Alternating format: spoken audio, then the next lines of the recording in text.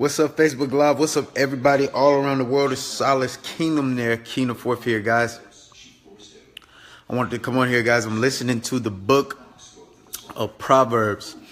Guys, I love to listen to the word of God because it helps me. It's like free mentorship when I listen to the word of God.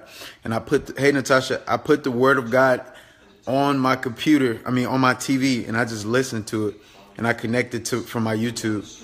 And I just listen to it all day, guys. But I wanted to talk about entering into the flow. And the reason I listen to the word of God is it's like you're developing yourself. You're spiritually growing. I have a book the Lord led me to create. It's called The Light, 7 Biblical Principles to Achieving Spiritual Growth for Young Adults. I ordered some more copies. Actually, my grandmother sold 2 copies. I gave her copies and she sold 2. So that was cool. She was excited. That's really cool. But hey, Felicia. Hey, everybody. But I want to talk about entering into the flow of God, entering into his flow, guys. The only reason that you're not in his divine flow is because either you've been disobedient. That's really it. That's the only reason that you're not in his divine flow. It says right here in John 14:6, it says, Jesus told him, I am the way, the truth, and the life. No man can come to the Father except through Jesus Christ. So, guys, there's a stream of flow for you, a divine flow for you to be in, where everything it's not going to be perfect, but I'm telling you, you're going to be happy. You're going to be grateful to get up in the morning. You're going to be thankful. You're going to be doing what it is that you really love. You're going to be walking in your purpose. And one of my goals in life is to help people, 1 million people. Silas Kingdomnaire, have impacted 1 million people's lives by helping them walk in their God-given purpose.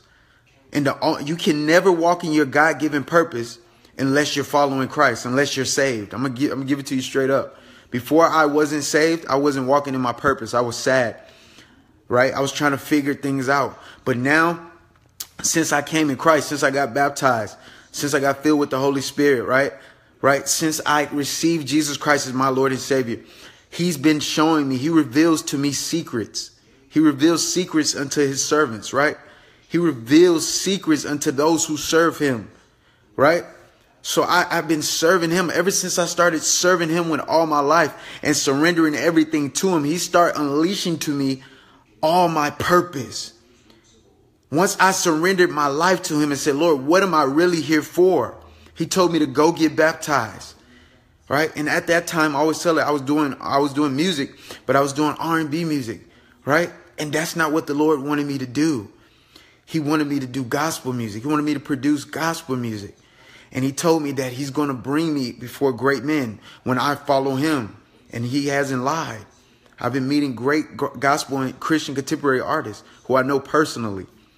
But guys, my goal in life is to help other people get into their purpose, right? The reason you're here on the earth is to complete a mission. You have a mission, a calling over your life that God has for you. But you can never accomplish that without being in Christ.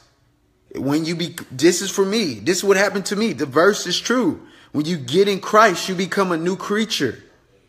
When I came to Christ, everybody around my family was like, what's going on with Silas? He's different. He's playing different music. He's speaking in tongues. He's prophesying. He's speaking different. Even my friends that I haven't seen in years, they saw me and they said, man, something looks different about you.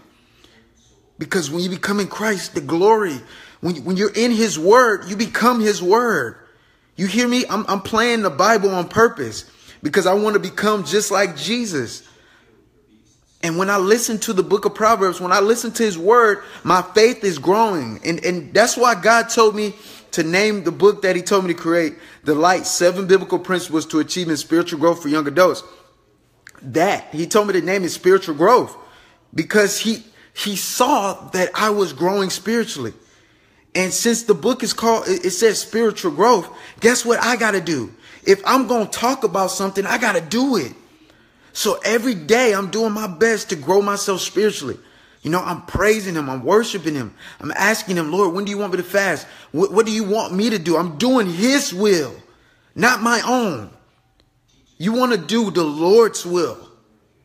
And the only way you're going to tap into that divine flow to where everything is going to work, I'm telling you, to where even when things don't work together for what you really want it to happen, it's still going to work because it says all things work together. So even the things that go bad to you, it's still good to God because he said all things work together for the good, for them that love God and are called according to his purpose for them, right? So you can never be out of sync when you're following Christ. So this whole message is about getting in the flow of God, but you cannot get into your divine purpose if you're not saved.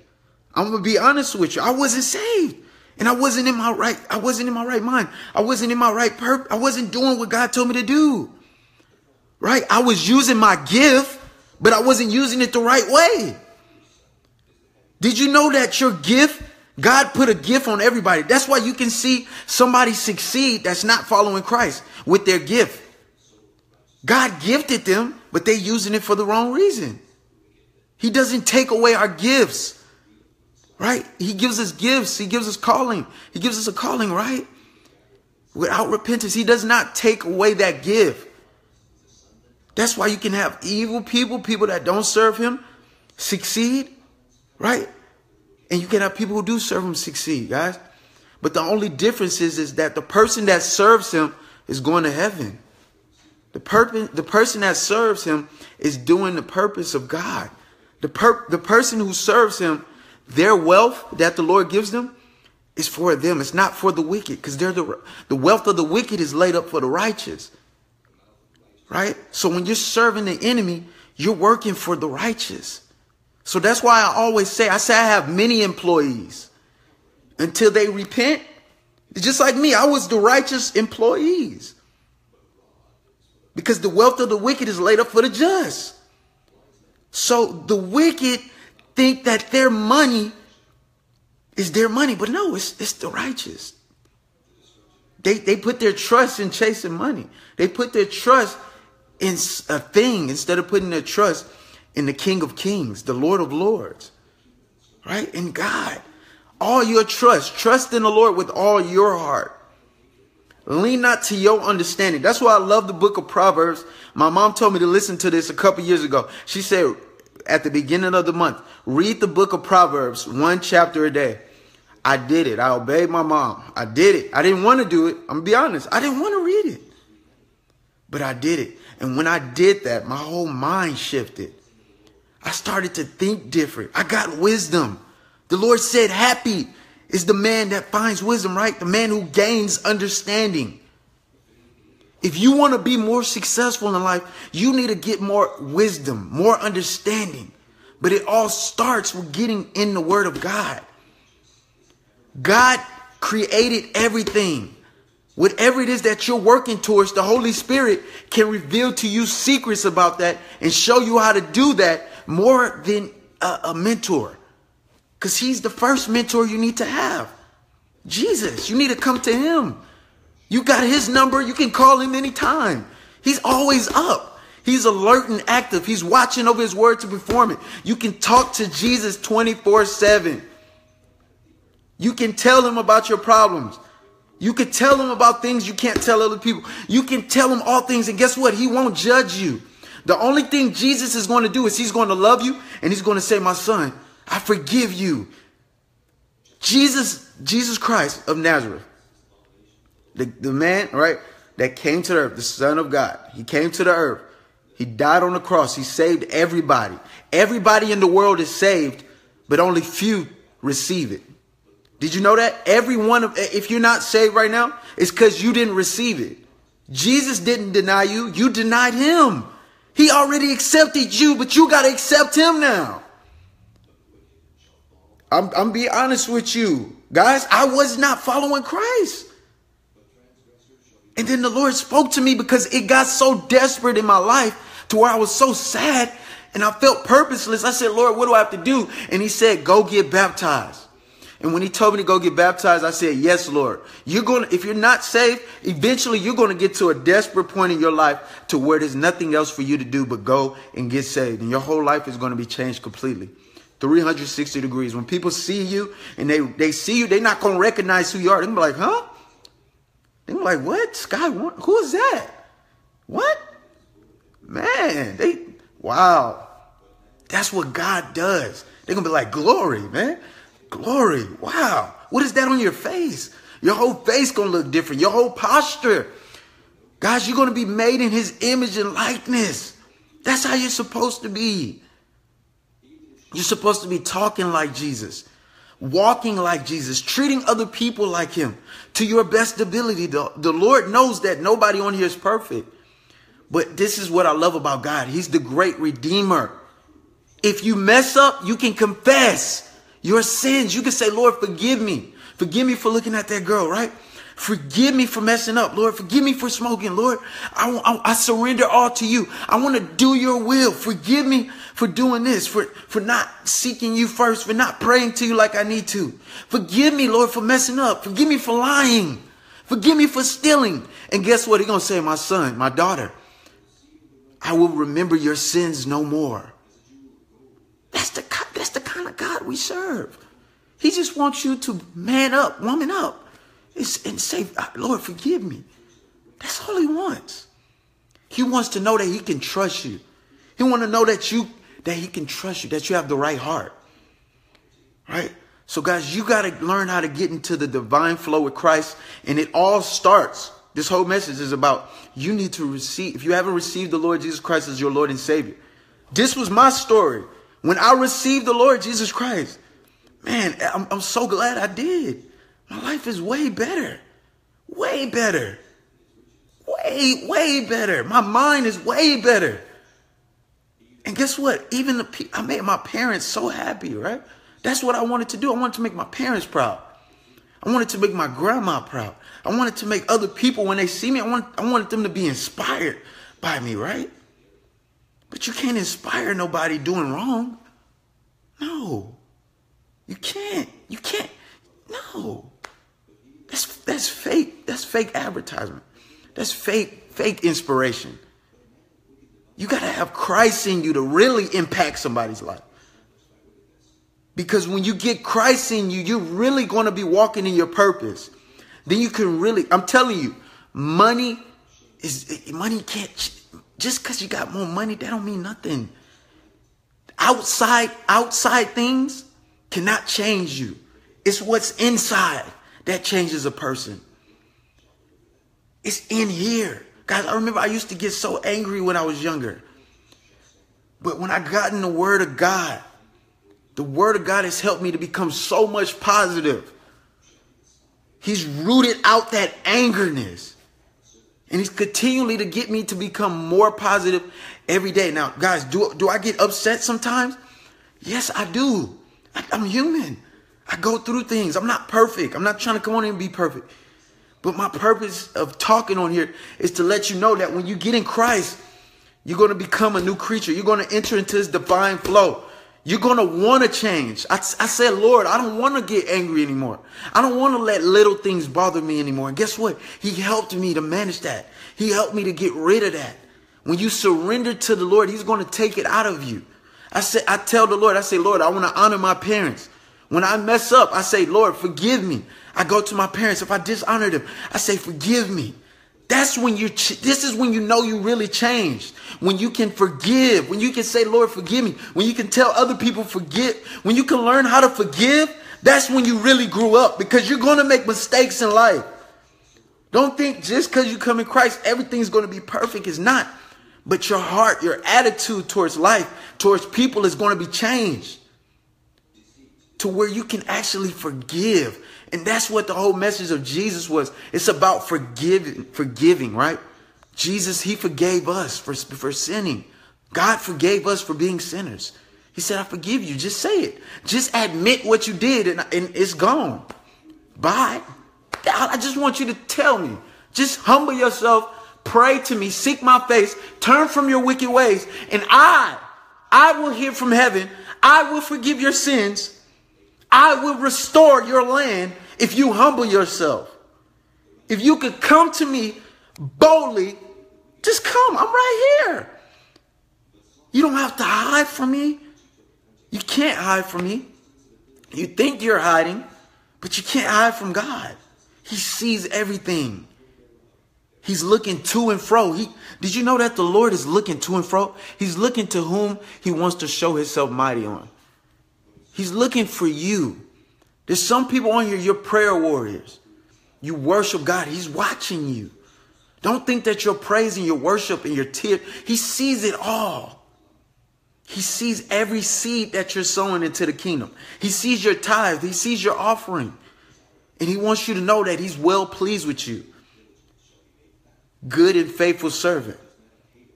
So guys, this whole message is about walking. If you want to walk in your purpose, that's what the Lord has me here for, to help other people walk in their purpose, because I'm walking in my purpose. And if you're not in your purpose and you don't know if you are, or you don't feel like you are, ask God, say, Lord, what is my purpose? And I want you to begin to speak that you are walking in your purpose, because death and life is in our tongue. So you can literally speak, I am saved. Even if you're not saved, and you're going to begin to start doing things to get saved. You're going to begin to go to church. You're going to begin to confess that Jesus is Lord. And you're going to begin to believe on the Lord Jesus. Believe on the Lord Jesus Christ and you shall be saved. You and your whole household. You're going to ask him for forgiveness. But it's up to you. Do you want to enter into the Lord's divine flow? Do you want to be in his perfect will? The steps of a good man, not a bad man. The steps of a good man, a man who is saved, a man who is following Christ, a man who is trying. My question to you, are you trying to live like Jesus? Are you even trying? Or are you making excuses? Are you reaching? Are you pressing towards the mark for the prize of the high calling of God in Christ Jesus? What are you moving towards?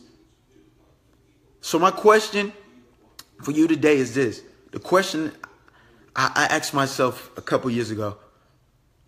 Guys, do you want change? Do you really want to walk in your purpose? Do you really want to live in your God-given purpose?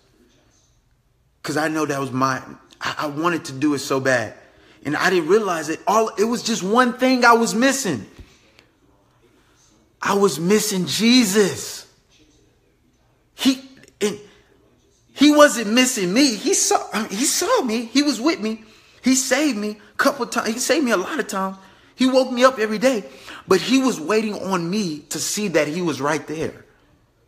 That he was waiting. He was waiting on me to say, I accept you as my Lord and Savior. He was waiting on me. Now, guys, I always talked about Jesus. I always had not always had Bible verses everywhere, but I had, a few words on my wall, about God. Had my Bible, but I didn't read it that much. But I wanted to walk in my purpose. And when you get a hunger to walk in your purpose, those who hunger and thirst after righteousness shall be filled. Holy Spirit, thank you for that word. Thank you for that word. Thank you for telling me to go get baptized. Since I got baptized, it was like after I received the Lord, man, I felt so confident about my future. I looked at my eyes in the mirror and I said, who is this? This ain't Silas. This, man, that person right there, that's a new person. Because you can tell where the person is going by looking in their eyes. You can discern the person by looking in their eyes. You can tell if they're really following Christ or not. Hey, I'm Bridget. But guys, the whole purpose of this is I want you to follow Christ. If it is up to you. Death and life is in your tongue. You have the option today to choose life or death. If you really want to walk in your purpose and be happy, happy is the man who obeys the Lord and live by his commands. If you really want to be obedient to the Lord, you really, truly, you've been saying you want to follow him. Guys, give your life to Jesus Christ. It was the best thing I did. The best thing I did. The best thing I ever did. I'm so glad he came to seek and save the lost. Guys, my whole life has been turned around 360 degrees. It's every day since I gave my life to him, it seems like my life is it seems like I'm growing more and more every day. It's so much better. Now, no, it's not perfect. No, I don't think nobody's life is perfect. But guys, I found how to be happy even when things don't work for my good, to where I want it to be. because the Lord said all things work together for the good. I found my happiness in the Lord. And that's what I think everybody needs. I think you need to be happy first inside before the happiness comes outside. Greater is he that is in me than he that is in this world. You can't find happiness in the world. You find your happiness inside of you, in God, in Christ. He said, find your happiness in me and I'll give you your heart's desires. Basically, that's saying take delight in the Lord and he'll give you your heart's desires. Find your happiness in Jesus. Get in the word. Get in the word of God. Start reading the word for your job. See how you can improve your life, how you can improve your finances, how you can improve your health. Go search up Bible verses. Connect the Bible to your lifestyle and watch the Bible, watch the word of God transform your lifestyle. Right? Look, I can't change the word, right? I can't change the word of God, but the word of God can change me. Right? Right? I can't change. You can't just change your circumstances, right? By just thinking about it. You got to do something about it. And what I decided to do is I decided to go receive Jesus Christ. And when I did that, he renewed my thinking. He renewed my mind. I didn't know that I was supposed to be this blessed. I'm supposed to be the lender. I'm supposed to be confident in God. I'm supposed to be bold and courageous. I'm supposed to have all power over the enemy. I'm supposed to win. I'm supposed to be victorious. I'm supposed to be happy. God never said if you follow me, you'll be sad. No, he said if you be obedient to me, you'll be happy. Now you'll go through trials. You'll go through tribulation. You're in life. In life, there's going to be problems. But that does not mean that you have to let those circumstances steal your joy forever. Now understand, if something major happens and you're sad, you're defeated you feel defeated for a little. But what you got to do is you got to know that you're an overcomer. You're more than a conqueror. You got to know that Jesus Christ. And that's why the Lord wants us to read the Bible, because when we do feel sad, when we do feel depressed, we got to call on the name of Jesus. We got to get in his word and realize how powerful the word can renew us and strengthen us. Right? So guys, I just want you, man, if you have not given your life to Christ, do that. Read Romans 10:9. Read Romans 10:9, guys. Right? Read it. Read it. It's about Jesus saving you, guys. What you got to do to be saved. If you want to be saved, you got to, it's as simple, I always say it, it's as simple as ABC. A, you got to admit that you were a sinner and you were serving Satan. And now you want to serve Jesus Christ. That's humbling yourself. You unwrapping the gift now so you can receive it. That's the first step. B, you got to be bold enough to believe that Jesus Christ is Lord and Savior, and that he's the Son of God, and that God sent his son to the world. He died, was dead for 3 days. And then God resurrected Christ on the third day to save us, to forgive us, so we can go to heaven when we leave the earth. But not only so we can go to heaven when we leave the earth, so we can walk in our purpose and live life more abundantly on the earth. He said, let your will be done on earth as it is in heaven. Why you think we here? You think we here to just be here? We're here for a purpose. We are here for a purpose. The enemy does not want you to know that you have a purpose. He wants you. If I ask you right now, what is your purpose? What would you say? What is your purpose? If you're bold enough, right, you're watching and you want to type it, you don't have to. Type your purpose down there. I'm going to type my purpose right now. I'm going to type my purpose on this earth right here, right now. And I want you to type your purpose if you're bold enough. And I'm about to wrap this up.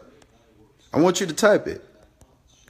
Because it's people that's going to watch this video and they need to be inspired by other people who are following Christ. So I'm typing it right now.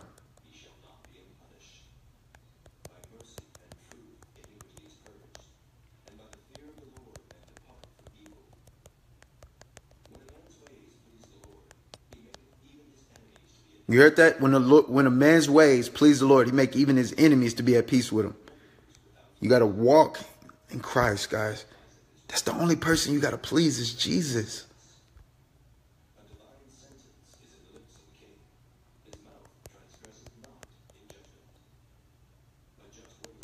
Almost done.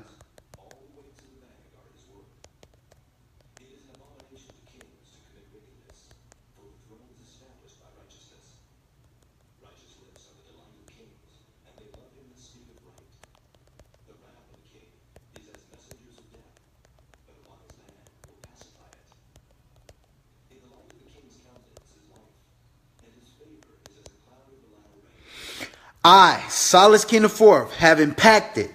You see, I spoke it as if it's already done, because it is.